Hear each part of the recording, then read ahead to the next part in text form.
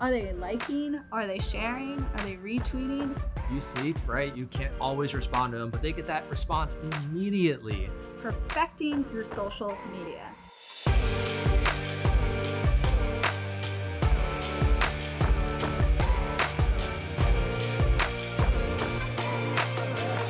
Welcome to The Journey. I'm Neely. And I'm Emma. And today we're talking about 10 marketing ideas you can use for your business. So let's kick this thing off. Yeah, because we've got a bunch to go through, starting with storytelling. Yes, your story. That's what makes you unique. So telling a story about how it all began. What's your passion? Why did you open up your business in the first place?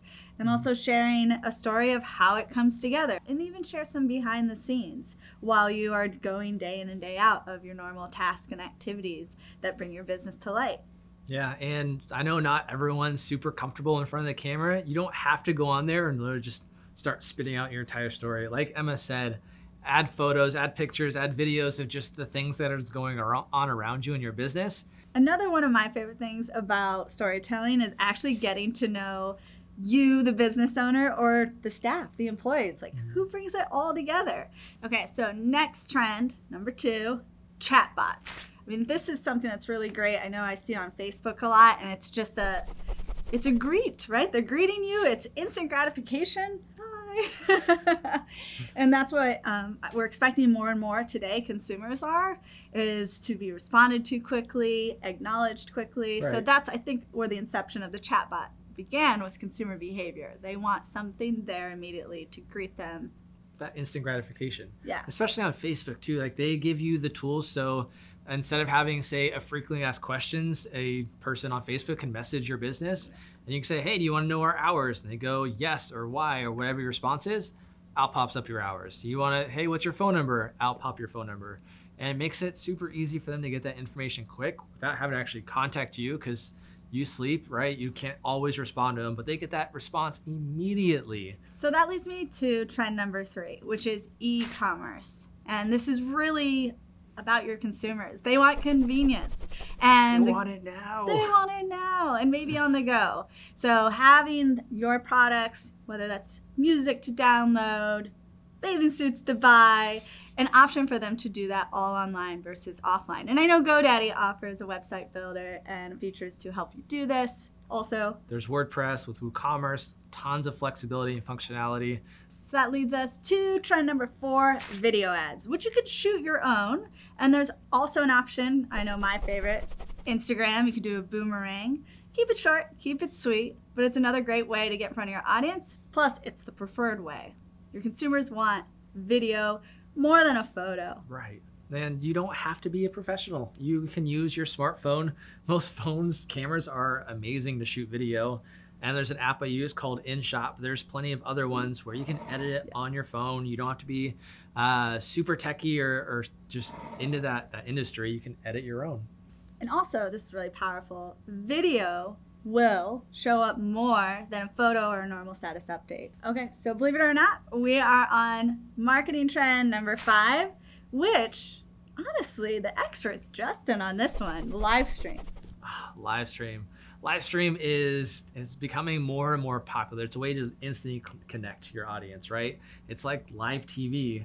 And I know Instagram has put a huge focus on live TV. I'm sure you've seen the notification of such and such person is going live, and that's exactly what they're doing. Oh, that's right. They're going live. Even if I don't necessarily get excited about that person, I'm not a huge fan, right. I'll tune in because there's something about live that makes it exciting. You at least pop in for a few seconds, see what's going on. You can comment directly to that person.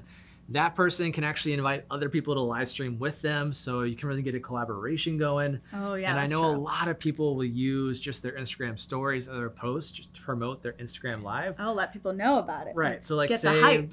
Say you're a business owner, and every Tuesday at 4, you're gonna go live and answer your customers' questions. Now you promote that on IG story, promote that on Instagram, on Twitter, everywhere else, and then they know 4 p.m. on Tuesday, you're going live, you're gonna answer their questions directly and in real time. I love it. All right, that brings us to trend number 6, which is influencer marketing, also known as brand ambassadors. And this was really fun for local businesses of all kinds to hop on board with, because what you're doing is, rather than you always promoting and selling, you can actually get your fans excited about your brand and do it for you. And this doesn't have to be a celebrity. I mean, by all means, if you know one, leverage it. Right. But it could be a friend. It could be one of your favorite employees who just has a great following at your business. And then what you do is you encourage them to represent you and your brand. And you can even reach out to people who have a lot of followers, we all know them, and offer them maybe a free product, a free, have you ever been approached? I've been approached with the skateboarding stuff. But right. Like they'll go and say, hey, you get an exclusive discount code. It's almost like affiliate marketing, but with influencers. And if you promote that and talk about my product, you get a kickback of some sort, or you get free products or swag, or however that works. You're essentially promoting it for them. You get money, they get paid. It's a win-win situation. Yeah. All right. And that brings us to marketing trend number 7, perfecting your social media, your strategy, your posts. So you want to basically run an audit. How are your posts doing? You don't want to just get into this habit of, oh, I went and I posted 3 times this week. I'm doing good. I'm crushing it on social media. No, check those insights, the metrics, the analytics, and see how are those posts performing. Also, are people commenting? Your audience, your customers, are they liking? Are they sharing? Are they retweeting? If it's crickets out there, then you need to rethink your social media strategy.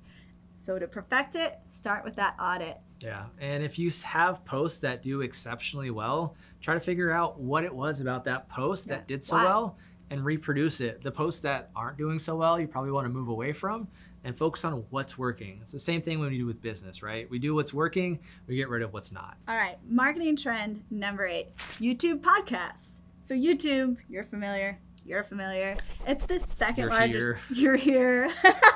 Speak of YouTube.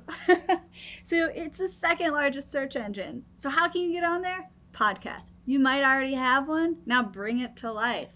Put some video behind it, rather than it just sitting on your iTunes. I know we've talked about this a lot because we're huge fans of YouTube, also podcasts, but bringing the two together is a great way to get in front of consumers. All right, marketing trend number 9.